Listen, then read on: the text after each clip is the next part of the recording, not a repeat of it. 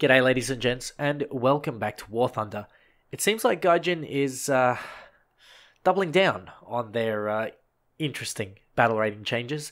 Some of these changes were detailed in my last video, and of course, like I prefaced in the video before that, these types of videos are not really to necessarily rat out Gaijin or bag them out or just rant on for no particular reason. All of these videos serve a purpose in order to provide feedback towards the game. This is the way that I personally see the game through my experience, and I believe that this is sort of reflective of most of what the community sees as well. I don't want to be that kind of person that just rags on the game for no reason, but when it is time to give some constructive criticism, whether that be harsh, whether that be gentle, then this is the time to exercise that as such. I'd also like to let you guys know that I am planning some new merch. It should be on screen right now. Have a look, tell me what you think. I still have a couple of other planes to add to this type of design. I'm planning to do sort of like a type of Cold War era merch, if you will.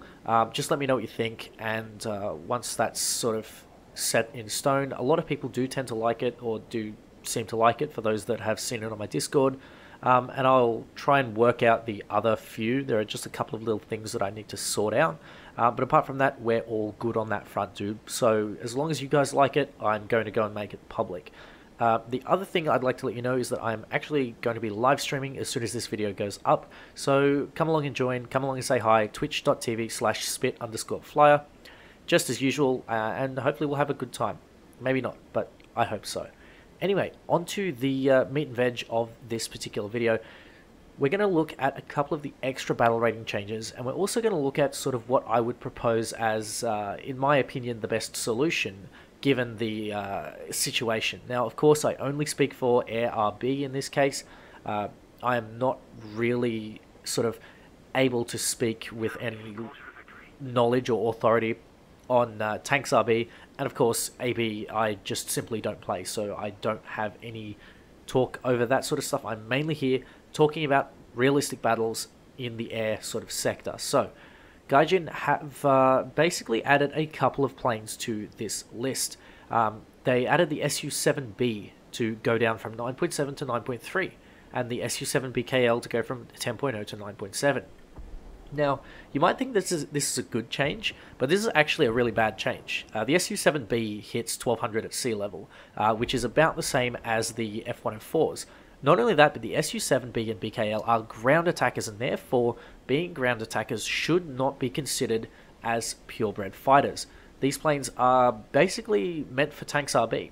And for those of you that know me, or that have regularly watched my content, you'll know that the SU-7s are one of my favourite ground attackers for Grand RB, for the times that I actually do play it. They're fantastic planes. They have the Tiny Ivans, and they absolutely ruin everything there. They have a ballistic computer, and they fire them off one at a time. I find these planes really, really good in these particular circumstances, and I think that lowering them is kind of just expecting them to perform like fighters, when realistically, to me, they are strike fighters or ground attackers. As I understand it, the Sukhoi Design Bureau sort of went for their ground attacker type aircraft rather than purebred fighters until later on, when they realized, hey, we're kind of shit at making attackers. So I think the SU-7s could actually stay. I will highlight towards the end of the video, which will probably be timestamped if I do this properly, there will be sort of a list of what I think is appropriate. But we're just going to go through these changes and see what, I guess, what sticks. J32B, down to 9.7, fucking finally. I think this is a long time coming. This plane does not belong at 10.0. It is not a supersonic. It is very fucking powerful, but it certainly has no place fighting 10.0s. It's not a starfighter, it's not a MiG-19, and it's certainly not an English Electric Lightning. This thing is good, don't get me wrong, but it is only really good against 8.7s, because at that sort of speed, at that sort of BR, you can use your speed to its advantage, whereas at 10.0, everything outruns you, and most things are starting to at least outpull you, so unless you have a couple of teammates behind you, you're not going to have much fun. The J32B at 9.7, very, very positive change. The next change that we're seeing here is the Jaguar GR1. I I don't know, 10.7 to 9.7, sorry, 10.0 to 9.7. It's an okay change. The Jaguar GR1 doesn't have the Matra Magics, which means that it is less potent than the Jaguar A. However, I don't really know. I don't know how I feel about this. For Ground LB, this is good because you can now pair it with the Vickers MBT, but honestly, I don't really see it as anything terribly significant for Ground RB. The GR1, to me, is like a fat T2. It's not anything particularly amazing, and it certainly doesn't have the avionics of the T2, and it doesn't have the weapon systems of the T2. So I don't really know about this one. We'll see how it pans out, but like I said, I think I have some better suggestions later on in the video. The other changes that we are going to be looking at are the G91YS finally going back to 9.7, and the algorithm proving that, you know what, the community, I think in this case, knows best. I know that the War Thunder community has a lot of shit suggestions. For those of you that have spent a long time in the War Thunder community, will know exactly what I mean. But these are basically the main changes that we're looking at here that have been passed through for Air RB. Just having a quick look through, you can see that nothing else has basically changed. And now we get to sort of what kind of makes me a little bit frustrated. There is no battle rating decompression, and certain problematic jets are not being addressed at all.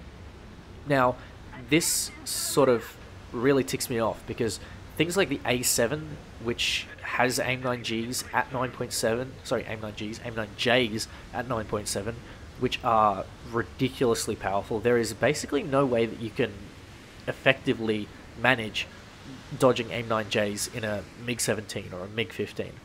You can do it, don't get me wrong, but you have to be extremely well timed and you have to be very, very well skilled. Not only that, like I said, we don't have any battle rating decompression, and what Gaijin is essentially doing is, well, by holding off from battle rating decompression, they're having to down tier planes to battle ratings where they are going to simply stomp everything below them, but get absolutely crushed above them, to the point where a single plane can ruin an entire battle rating. And I think this is what's going to happen with the MiG-19s. I highly recommend people to abuse the shit out of them to prove how bad this mistake is by Gaijin. Now, is it going to be offset by the English Electric Lightning, the T2, and a couple of others that go down to 9.7? I don't think so. Not only that, but I don't think it's going to be offset by the F4C going down either. Whilst the F4C does lack the avionics, I think there is, again, a better solution. And we're going to actually detail that now. First of all, I think we're going to start with our very top battle ratings. Well, before even we get into that, I really, honestly believe that Gaijin should do its best to sort of spread as many vehicles across the BRs instead of leaving those void battle ratings that you can see at 9.3 and 10.3 at the moment, where you only have a few planes. I think it's like the F3 Demon, the F86Ks, CL13A, which never gets played because it's absolute garbage, and at 10.3 you have things like the F104S, and I think that's about it. The F1. And that's about it. I can't think of any others. Whereas at battle ratings like 10.0, you have like 10 or 12 aircraft, and at battle rating 10.7, you have 6 or 7, where you get those sort of voids where you don't actually see lots of combat at those levels. You don't see many planes because there aren't many, and when they're there, they're not competitive. Now, this reminds me of a time when old 7.7 and 8.7 was very, very vibrant. Things like the Javelin actually stood a really good chance in battles. Not only that, but they were fairly well balanced because they did get their fair share of up tiers. Basically, from 7.7 all the way to 9.3, you had a fairly equal spread of aircraft. And what this did was, even though you were in a full up tier, there was still plenty of planes that you could well and truly fight, and there were only a small number of those fully up-tiered planes. You had an equal sort of spread from 7.7, 8.0, 8.3, 8.7, and of course, if you're in a 9.3 to 8.3 game, it would be the 8.7s and the 9.0s that are really fleshing this out.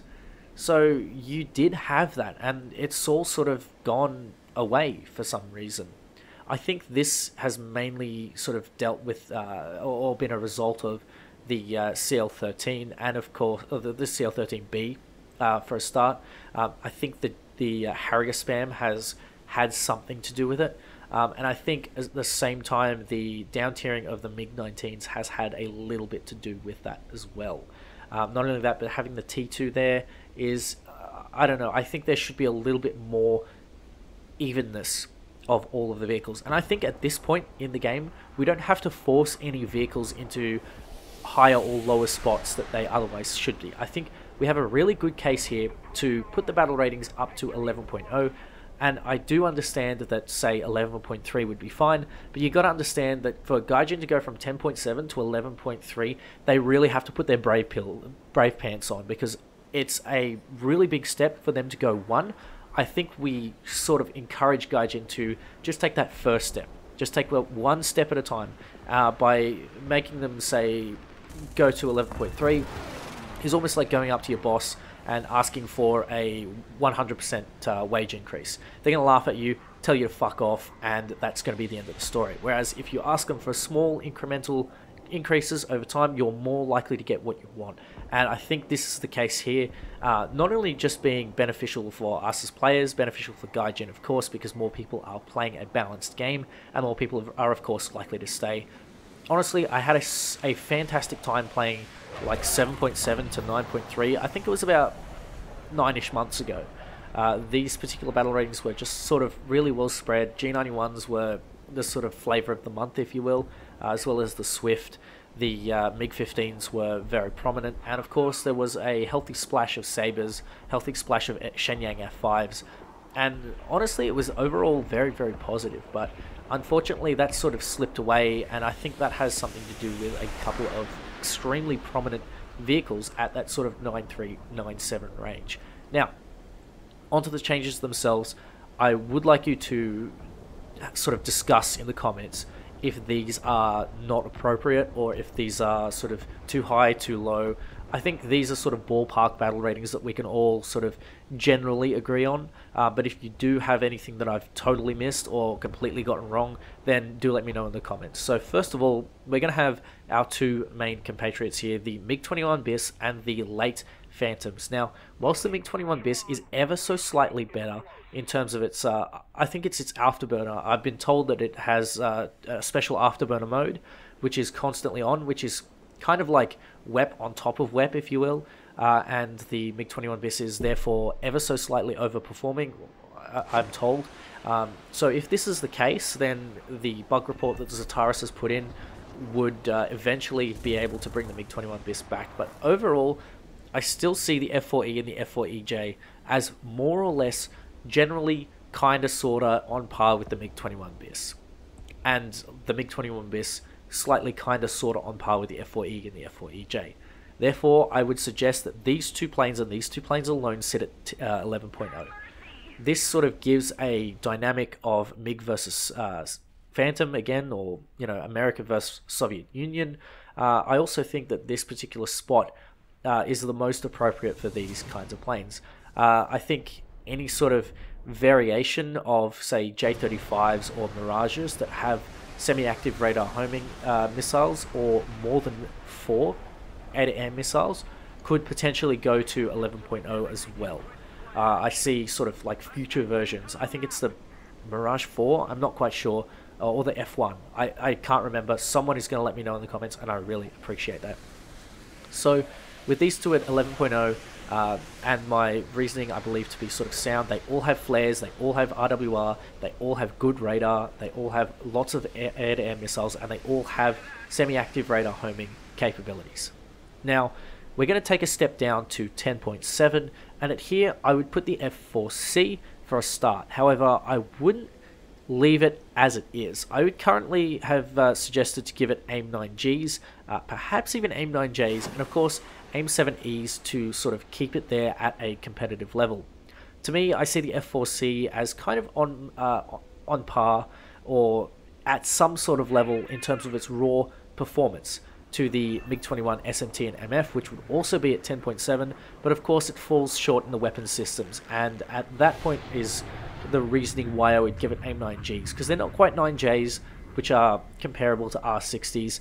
I would see the 9Gs as slightly lesser, but of course it has double the missiles, which gives it a little bit more of an edge. Of course, I would also throw the FGR2 here, which I've actually forgotten in my list on the forum post, which I've made. And I would also be giving that 9Gs. But you know what, if it gets 9Ds, it's okay at 10.7 as well. Like I said, 21 SMT and MF can be 10.7. Both of these planes are quite capable. They have very powerful afterburning capabilities. They have good climb rates, good speeds, and of course R60s that are radar slavable. J35D also 10.7, Mirage 3 also 10.7, F104G for the ROC 10.7 as well, F104S 10.7, and F1 10.7. Whilst the F1 isn't particularly strong, I do think it is decent with the AIM-9Ps as well as the avionics that it has on board. Personally, I see these planes as almost good at the level of the 21 BIS and the F4E and EJ, but not quite. There's something a little bit lacking. Maybe it's flares in basically all of the cases. Maybe it's a certain level of performance that's kind of lacking. Maybe it's the number of missiles. Maybe it's the avionics. These are the types of things that are a little bit lacking and therefore require a slight lowering in their battle rating. Moving on to the 10.3s, we're going to be having a look here at the T2, F104G, J, A, and C. I might be a little bit wrong on the A and C there. Do let me know in the comments because I'm a little bit hesitant. I'm just going to throw them up there to be a little bit safe. Of course, every single MiG-19, that is the 19S, the 19PT, and the J6A, and of course the Su-7BKL being the sort of, I guess we can call it an attacker equivalent to the MiG-19s. It's basically a MiG-21 body with MiG-19 wings. At least that's what it feels like to fly. And of course the Su-7 is a dedicated ground attacker with 6 of those tiny Ivans. So all of these planes are getting to a point where they're lacking something major, whether it be avionics, whether it be weapons, whether it be flight performance. For example, the T2 might not have great flight performance, but it has excellent weaponry and it has excellent avionics. So I think it kind of makes a good 10.3 in that respect. We've also got to remember that these 10.3s are going to be the ones facing our 9.3s, so we need to be careful with who we match them up with. Throwing, say for example, MiG-19s at 10.0 would be good and well, but they kind of face things like the F-Sabre, and I don't really like that. I think it should be a little bit more of a gap, and that's why I'm going to put them at 10.3. I do find them okay enough to sort of face those 11.0s. They're obviously not going to be great, but I think it's better that these guys are the ones that sort of take the L and sort of suffer just a little bit in order for the 9.3s and the 9.7s to have a little bit more of a good time. I think if we are to make a void battle rating, I think it's going to have to be 10.3. We're going to have to pick one, and I think 10.3 is the most appropriate here. So, moving on to the 10.0s, we have the A7D. Now, if this thing had its AIM-9Js removed, it could probably sit at 10.0 as well. I'm mostly here looking at its gun performance, particularly in a close air support rolling ground RB. 10.0 is insanely good for this particular plane. I've seen plenty of like mediocre pilots, and I don't mean this to sort of offend certain people. Like Justin Plays is a fantastic tanker, but he's not the greatest of pilots, and I think he'll agree with me. He's a good mate of mine. I'm not throwing shade at him. I'm just saying that he is a lot better as a tanker than he is at flying, and I've seen him absolutely clean up in the A7D without using too much brain power. Now, in this particular case, I think the A7D has extremely strong gun CAS, but it also works really well for air RB, not only just in an air-to-air role, but strafing ground units. If you had a concentrated 4-man of this, and if you had a couple of randos, you could very easily clean up all the ground targets on a map before the match really even gets going. So having this at 10.0 brings it a little bit closer to those planes that are a little bit more on the potent side, leaving it within range of the F4EJ and the MiG-21 BIS, but also sort of dragging it up on and away from the 8.7s that have a hard time catching it. Not only that, but it also has flares, it also has RWR, and these can help it in a situation where you're facing things like R60s or AIM-7s. So our next 10.0 here are the early MiG-21 variants, that is the MiG-21F and the J-72. These two planes are basically identical, even if the J-72 is a little bit, has a little bit more thrust and an extra gun, I think, but they're basically the same plane. They basically fly the same way and should pretty much sit at 10.0. I think 10.0 is good because they can kind of tussle with things like the F4E and the EJ. They're not great against them, but I do think that, again, if someone is to take the L, I don't think these should be 9.7, because can you imagine flying around in your A5 Sabre and coming up against a MiG-21 that can just sort of do everything against you?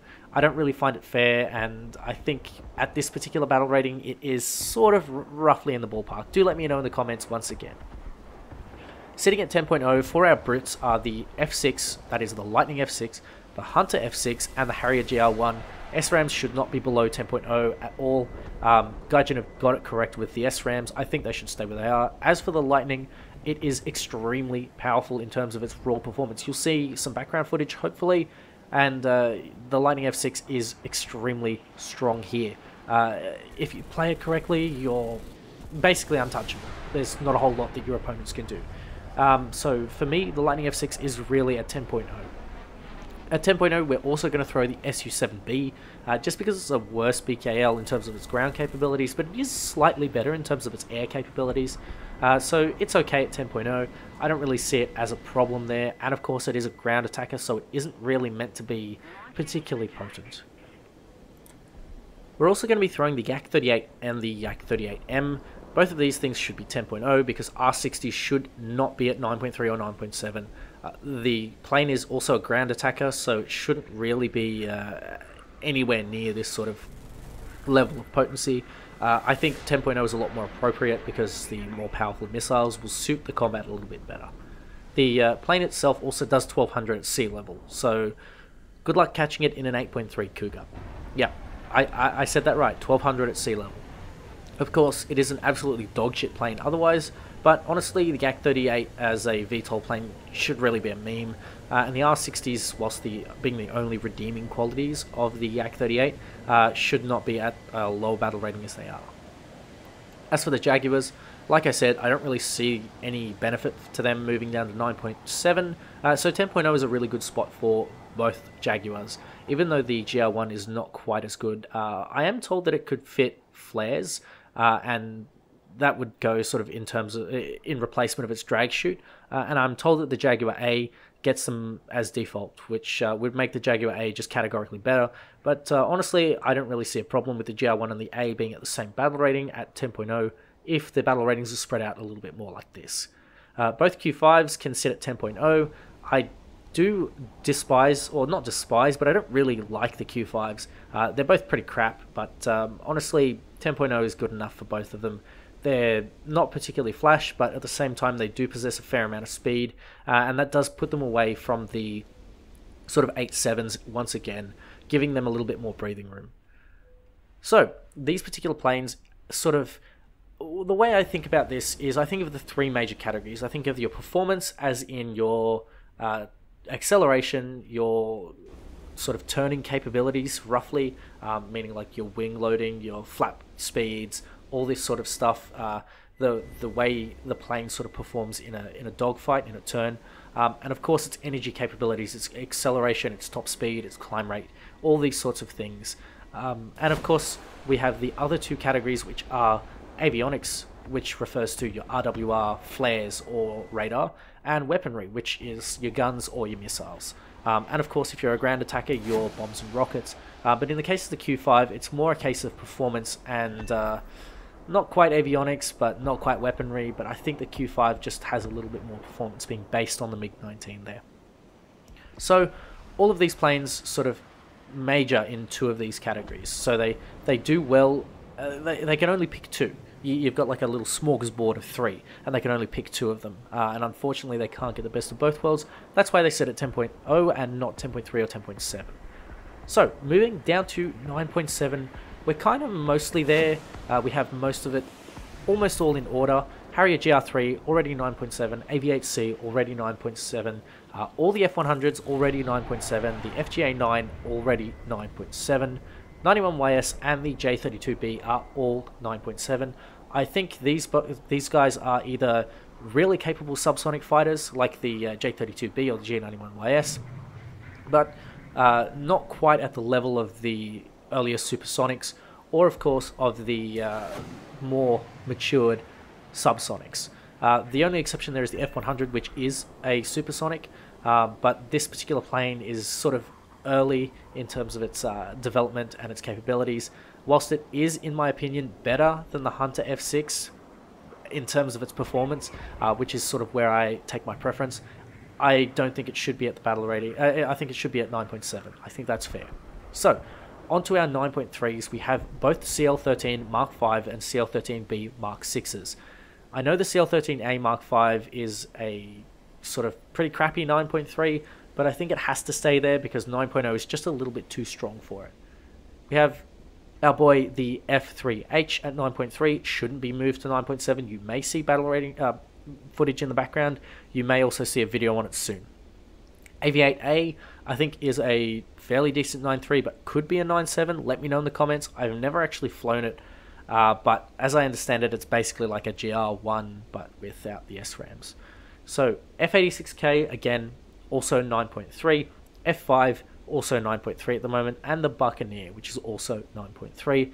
In general, any F-Sabre that has AIM-9Bs should also be 9.3. That means the F-40 Sabre as well. So these particular jets basically don't have the capability to appropriately fight jets with larger sort of volumes of high potency missiles like 9Gs, 9Ds, 9Js, nor the performance to fight jets like the F-104S, which is why I'm sort of removing them from that threshold of the 10.7s, like the Mirage, J-35, and MiG-21 SMT, which they currently fight, which is really, really spooky, if you think about it. Whilst we do have a quantitative matchmaker to keep that at bay, I don't think that that should be a thing, honestly. I think it would be a little bit more appropriate for these planes to not be fighting these, and that's why I've put them here.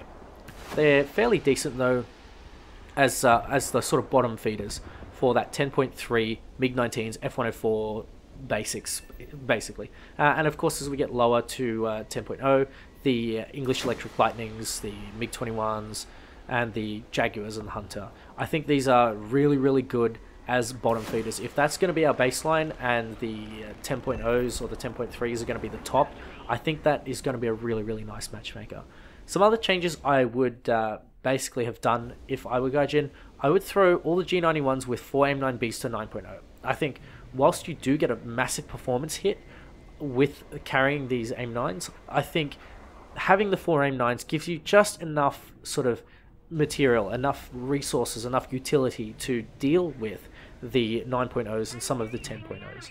I also think that if you go clean wings, you can deal with these 9.0s very, very easily.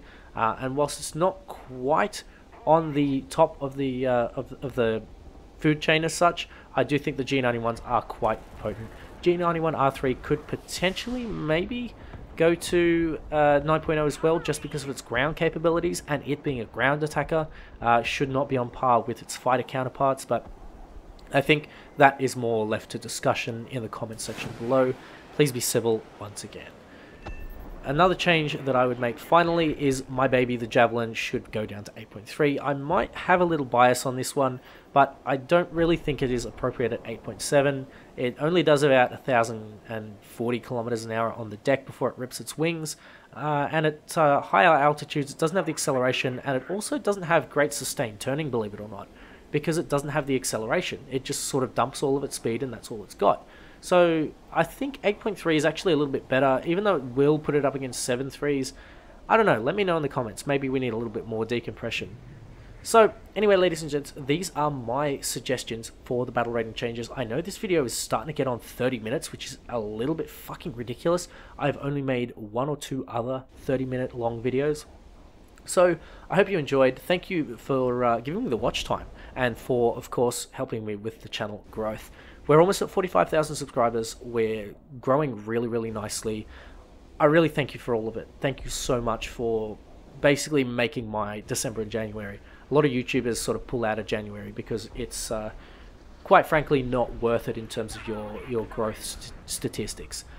Just to sort of give you a couple of stats over the top of my head, I get a summary of views, and they've gone up by 128% in the last 28 days. Watch time in hours has gone up by 140%, and revenue has gone up by a mere 52%, which is why a lot don't do that. If you hear a screen door shaking and a cat meowing, that means I have to let Muffin in. So without further ado, I'm going to end the video here. I'll see you guys on stream. Thank you very much for watching. Take care, and I'll catch you next time.